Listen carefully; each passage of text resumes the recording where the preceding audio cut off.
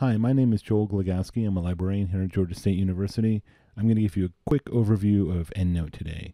EndNote is a citation management tool that can help you collect, manage, and store references for your research papers. It also has a plugin for Microsoft Word, so you can use that plugin to insert and format citations and bibliographies into Word documents. It can be a huge time saver during the writing and research process. At Georgia State University, we have a site license for EndNote, so any student or employee of GSU can download a copy for free. You can access the download link at this URL here. It says research.library.gsu.edu/EndNote. That actually goes to our EndNote research guide. I also put my contact information on this page. If you have any questions about EndNote, feel free to contact me. This is the EndNote research guide. You can download EndNote through this link here. I'll show you how to do that in a second. There are also some helpful resources on this page. There's some videos, FAQs, and help resources on this page. If you scroll down a little bit, you'll see those, including my contact information. There's also tabs on this guide that can help you figure out how to do certain functions with EndNote. So if you want to know how to add references to your EndNote library, you can click on this tab. Or if you want to learn how to create bibliographies, there's some tips here. There's also an online component to EndNote. If you're interested in finding more about that, you can click on this EndNote online link. You can also attach PDFs to EndNote references, so this tab helps you with that.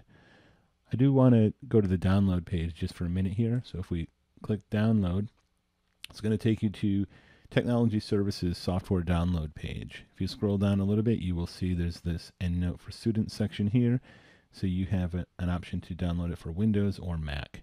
For Windows users, you will be prompted for a product key, and sometimes it's not intuitive how to find that product key, so make sure you click on this instructions link where it says Windows, and it's going to walk you through the process of how to find that product key.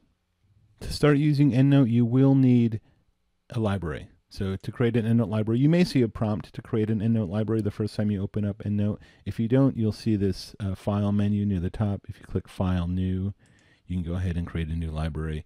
EndNote wants to call it My EndNote Library. I already have a library called My EndNote Library, so I'm going to just create one called My Library.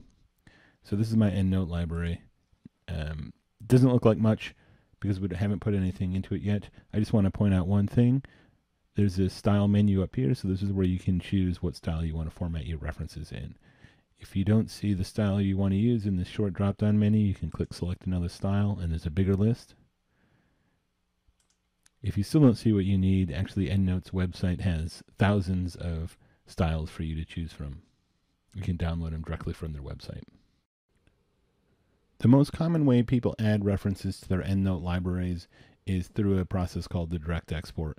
A direct export is when you run a search in a database and then export the results directly into EndNote. So I'm in Business Source Complete here. I've already run a search for Coca-Cola and I can see my results here. So let's say this first article is the article I want to put into my EndNote library. So if I click on the title of the article, I'll see there's this export button.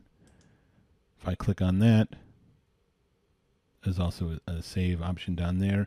And so by the way, this process only works on a Mac if you're using Firefox or Chrome. So if you're on a Mac, it won't work with Safari or Internet Explorer. And the first time you do this, your computer might not know what to do with this file. So instead of just opening it, what I like to do is go to Show in File. And now here is my EndNote file. If I right click on that, I see an option to open with EndNote. This ResearchSoft Direct Export Helper is actually an EndNote utility, so either one of these would work. So there's the file in my EndNote library. Okay, so now that we have a reference in our EndNote library, I want to show you how you can insert that reference into a Word document. So I've opened up Word, and after you've installed EndNote, you should see an EndNote toolbar in Word, and this has all the commands you would use to insert and format citations in a Word document. The most basic function is to insert a citation. So if I click on this Insert Citation button,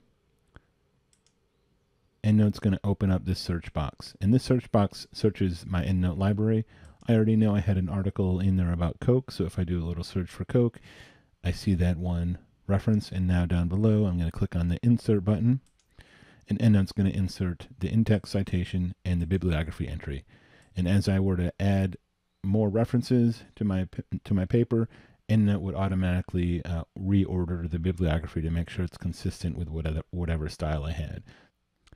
That was a quick overview of EndNote. There's a lot more you can do with EndNote, so if you have questions, feel free to contact me, but hopefully that's enough to get you started. Thank you.